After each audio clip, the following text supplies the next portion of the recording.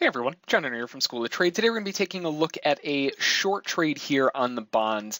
We're looking at the buyers completely falling apart here, and we're looking to ride this move right back down with those buyers failing to push this move right back down to the lows. Now, I'm looking for an overall bigger push down for a measured move down, target at 157.23, all in, all out. Nothing fancy, just a quick little scalp to the downside. 158.01 down to 23 gives us 10 ticks on the move down. Now, if we zoom out a little bit, we can see that the bonds have kind of a sideways day, but more importantly, there is a little bit of a downward emphasis. You can definitely see the sellers have controlled most of the day.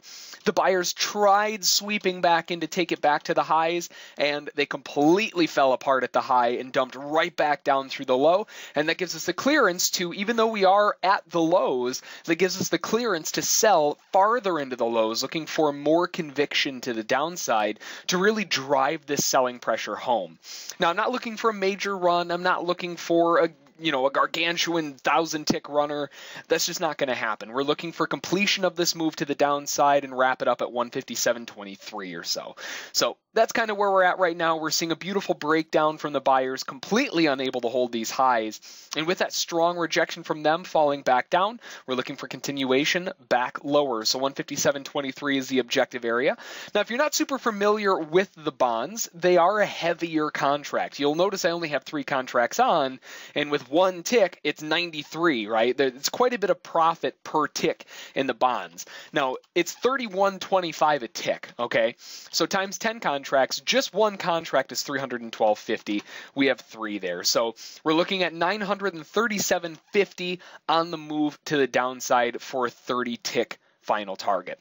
So the bonds are historically a very slow market. I'm not expecting this to go rip-roaring to the downside all in one move. So we'll give it a little bit of time here, and we'll see if we can get that final push down to 23. All right, we're coming 1 tick away from our target here. 157.23 is on lock and load. Bid ask is shifting, looking for 23. Our stop is at 04, so we're only risking 3 ticks on this. Yeah, and there we go, 157.23. We've been sitting in this one for quite a while here. Again, the bonds are not a fast market. We're not looking for this thing to go dropping like crude oil. That's just not going to happen.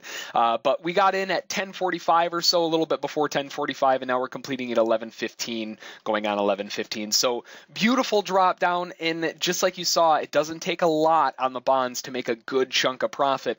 $937.50 locked in on a beautiful run to the downside, and a relatively good move when it comes to the bonds, even though it is a little bit of a slower market. Definitely can't be upset by seeing the buyers completely fall apart at the highs and drop that thing right back down to the lows. So that's going to do it. 30 ticks on the trade. If you have any questions about it, feel free to shoot an email to School of Trade. Don't forget to check out our trial at schooloftrade.com, and as always, we'll catch you next time.